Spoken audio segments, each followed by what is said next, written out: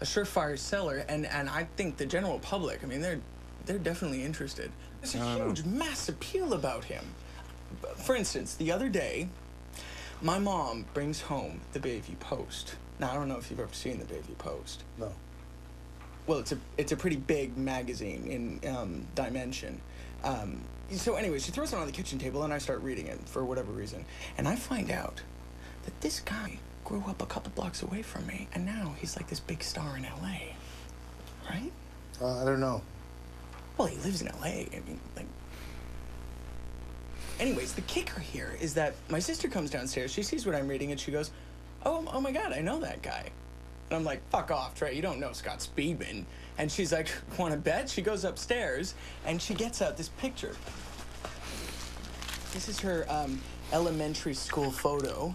That's my sister Teresa right there. And standing right next to her is Scott Speedman.